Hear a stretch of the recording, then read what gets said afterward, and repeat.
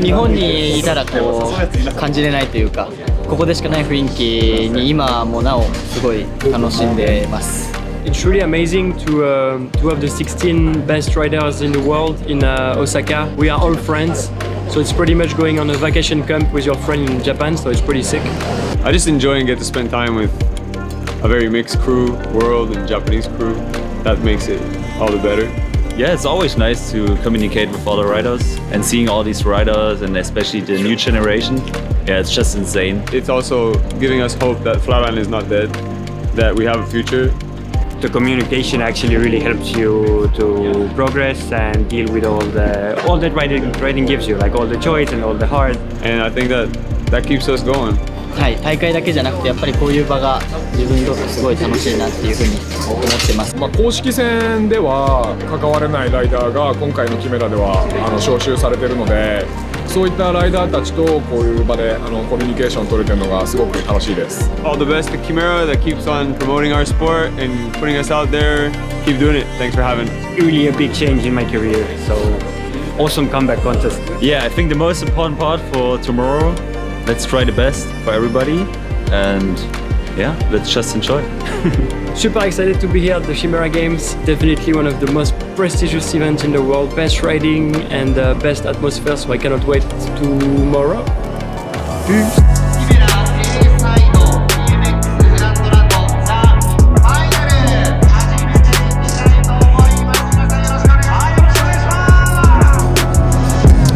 Mi gente, estamos representando aquí a Chile, de Sudamérica, de los Japones, hermano.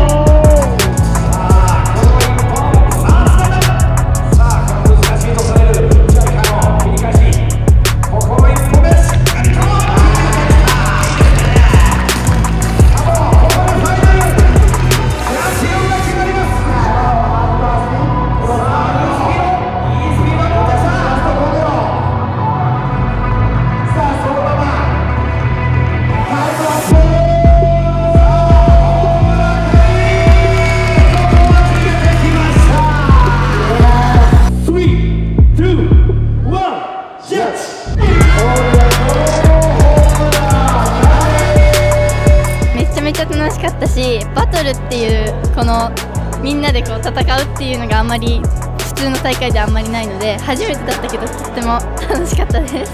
It's my second time in Japan and it's always a pleasure to meet new people and new riders. And I was in battle with my friend Seima, so I enjoy a lot. キメラは個人的にじゃあいつも盛り上がってすごい楽しい大会でした。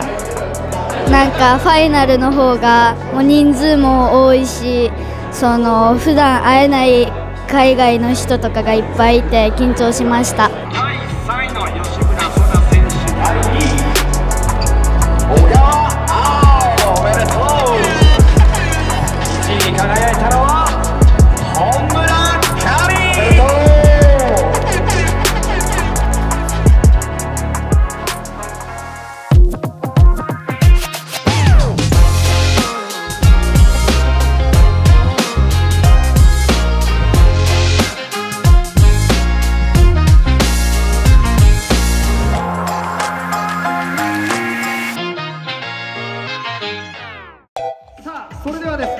子オープンハイクラス1回戦をここから見ていく形になりますよ。さあ行きましょう。まずは山本優、ダイレクトでフリップからのペダル、これもいいか。そして対するはブルーのフロント。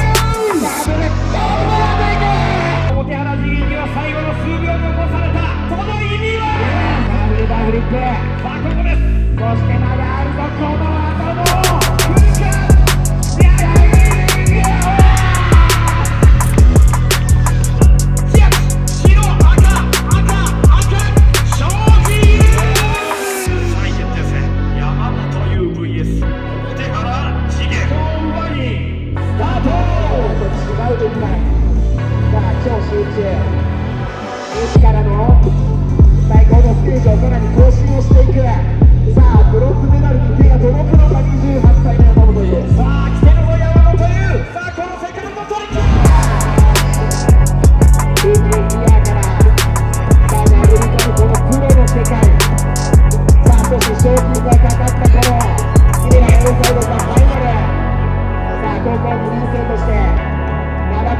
ちょっと上げ倒してきたOmotehara Jigenさあ焦らずゆっくりと技を重ねていくよ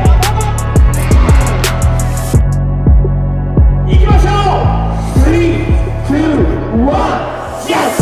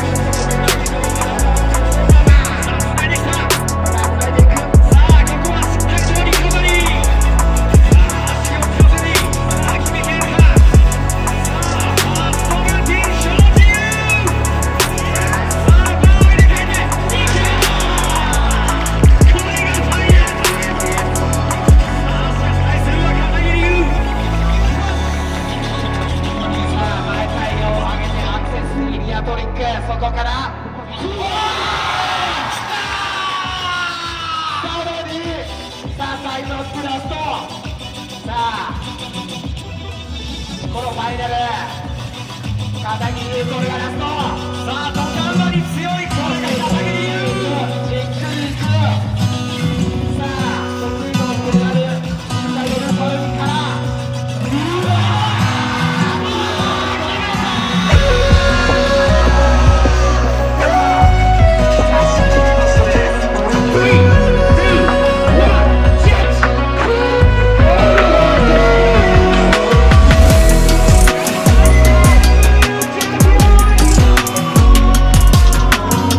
自分が優勝したっていうことよりかは、次元が上まで残ってきてくれたりとか、ジュリアンがダブ倒したりとか、いつもとは違う流れがめっちゃ良かったなって思います。Yeah, I enjoy a lot for being here for the first time in Japan, and it's even better being invited for the Chimera games. Level was so high, but man, it was a good time. Love this country, favorite country in the world. I beat Julien Prévost, which was a difficult thing to do. I'm so proud of me. なんかオープンに出て結構解放された感じあって成長できました。自分ができることは全部できた。で、後悔はないです。でもやっぱ悔しいんで、まだ来年は優勝取りたいと思います。